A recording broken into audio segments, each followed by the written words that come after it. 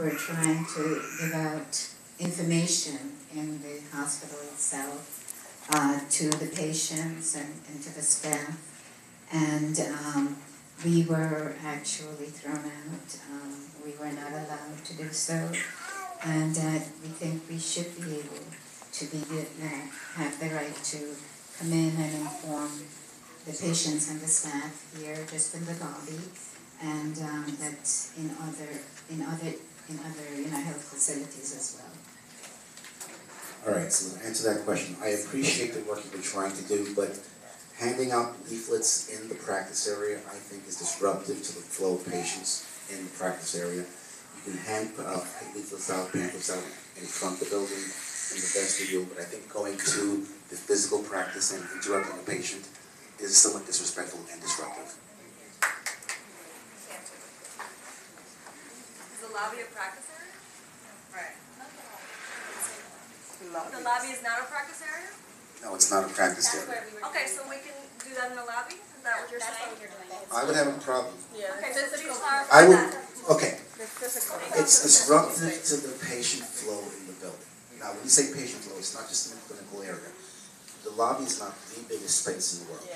Okay? So if we're standing there giving leaflets out, you're impeding patients from walking into the building, and you could possibly cause a fire hazard. Oh, come on. You sell stars and nuts in the lobby. It is not by the entrance. It is against a wall. Okay, so maybe we should have a table with a scarf next to that.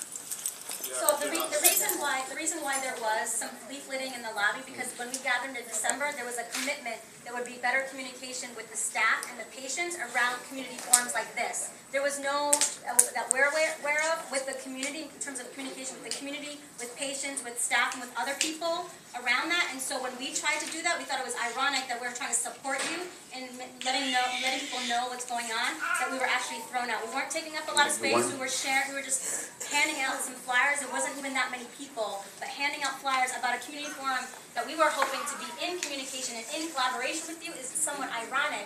So if that is not allowed, we would like to ask, what commitment can you make to ensure that there is communication with staff, with patients, with community organizations, and stakeholders that will ensure that there is even more people in the room because you have done outreach to them?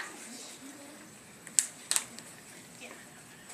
So, this is one of those areas where we can do some brainstorming together with you. And I don't want us to do it all, tonight, because otherwise we'll be here all night. But I'll give one example of an idea.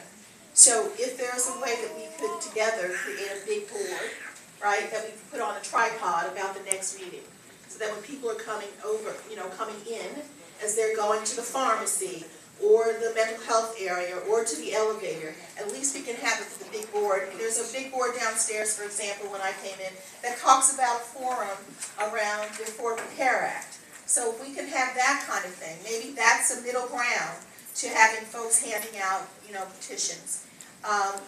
That's an idea that we can work on. If there are other things,